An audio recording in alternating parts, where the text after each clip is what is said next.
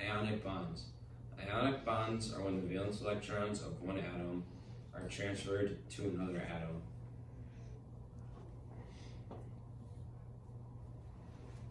Ionic bonds are always between metals and nonmetals.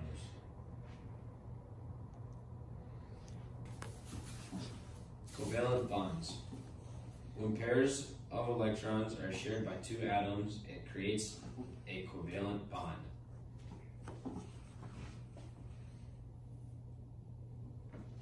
Covalent bonds always occur between a metal and a nonmetal.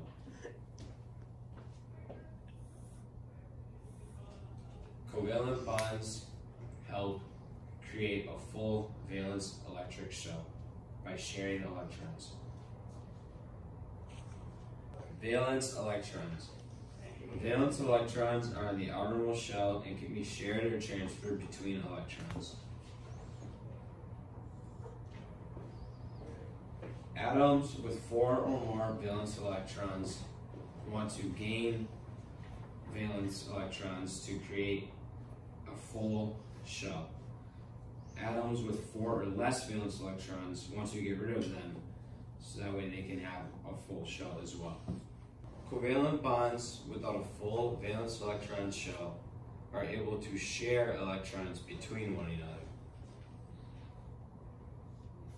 On the other hand, you have ionic bonds, which they can't share electrons, but electrons can be transferred from one to another to create a full valence shell in one electron.